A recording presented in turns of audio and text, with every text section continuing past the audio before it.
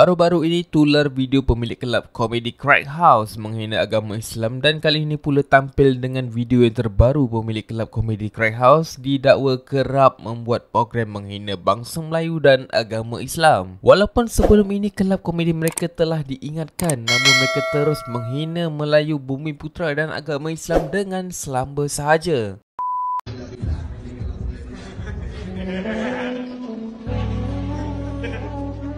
என்ன மன்னிச்சுடுங்க, இது வந்து பூமி புட்ரா கோட்டா நேரம்.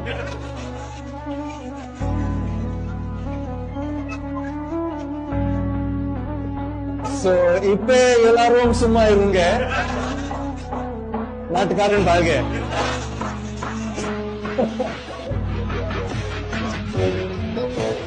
நான் தமிழ் பெர்ஃபார்ம் பண்றேன் தெரியுமா, எனக்கு நாட்டுக்காரங்க விளைக்க பிடிக்கும். இங்க ஓகே தான், ஏன்னா அவங்களுக்கு புரியாது. நான் இங்கிலீஷ் வேணும் பெர்ஃபார்ம் பண்ணுவேன், அப்பயும் அவங்களுக்கு புரியாது.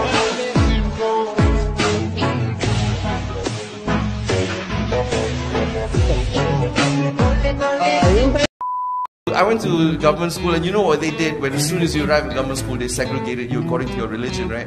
If you were Muslim, you go to Islamic studies, right? And if you were non-Muslim, you would go to hell, right? That's what they told me. That's what all the ustaz told me in school. Hey, you know, your Chinese Indian friends are all going to hell. I'm like, holy shit, we should tell them.